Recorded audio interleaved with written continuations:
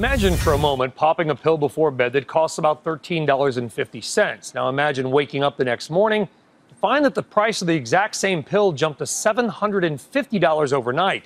That is just what happened to one drug. Meg Terrell joining us now with that story and the man who's behind that price spike. Meg. Thank you, Brian. And Martin Shkreli joins us now from the NASDAQ. He's the CEO of Turing Pharmaceuticals. Martin, thank you for joining us. Thanks for having me.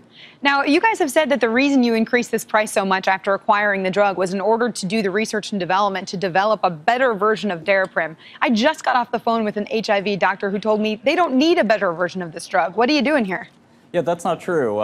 There's a recent paper that suggests that 2 patients died due to autoimmune encephalitis from toxoplasmosis. So there's a lot of people who die of toxoplasmosis every year and this field desperately needs new ways to treat toxoplasmosis. For instance, the current drugs right now target the folate receptor of the bug. There's no other way to kill toxoplasmosis as of right now. So we're working hard on trying to find new ways to do that.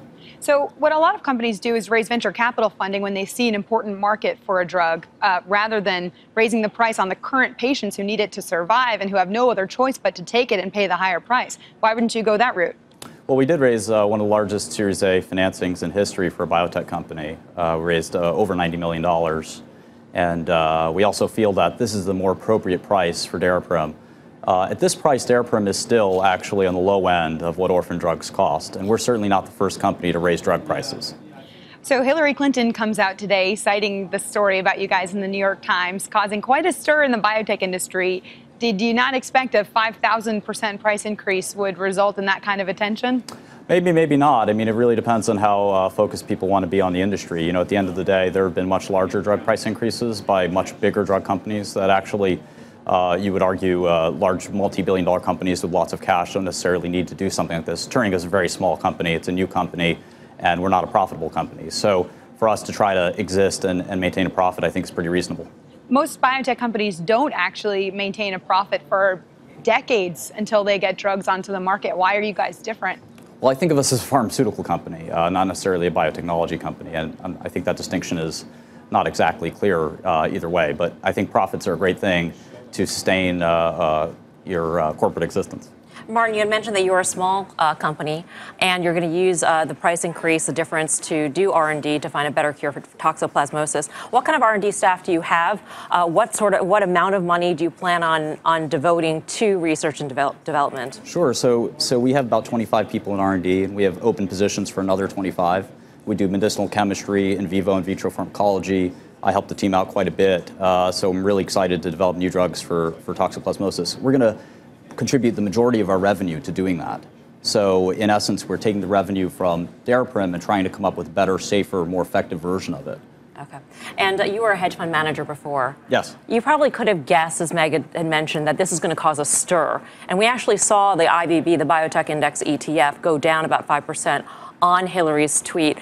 Did you anticipate that that would happen? Are you in any way invested in biotech through a short, either personally or through another fund? I have a small portfolio, but I don't really watch the stock market on a day-to-day basis. So does that mean that do you have any position in biotech stocks? Are you short any? Are you short any of them? Yeah, I'm short a few biotech stocks, but I'm also long a few biotech stocks, and I don't have a specific net short interest in biotech or anything. Martin, I got to ask you, doctors have come out saying that you guys need to revise your pricing strategy because patients can't get access to these drugs. This HIV doc I just spoke with said they're trying to hoard it in order to provide it. Do you feel badly about what's happening?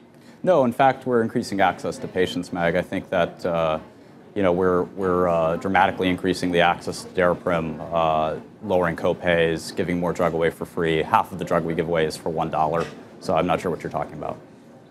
You know, Martin, when you bought the company, this was a $1 pill before Core Labs bought it. Then it went to $13.50. Now you bought it. Now it goes to over $700.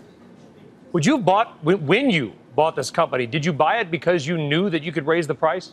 We definitely planned on raising the price, that's for sure. We paid a very, very large amount to buy an unprofitable medicine. We can't continue to lose money on the drug at that price. So we took it to a price where we can make a comfortable profit, but not any kind of ridiculous profit. They're much larger. I assume you are a free markets gentleman, are you not? Sure. Okay, that so means. why do you think the drug was priced at $13.50 before? Somebody thought that was the right price for this drug. Markets the aren't that market said rational. 13.5 worked.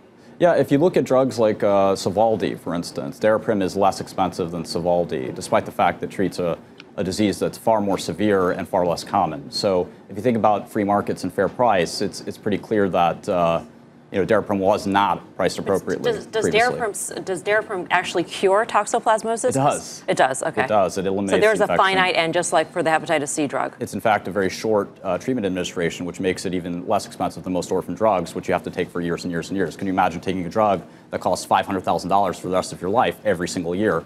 By comparison, a cure treatment of Daraprim is about $50,000. It's about half the price of Hep C cure regimens right now.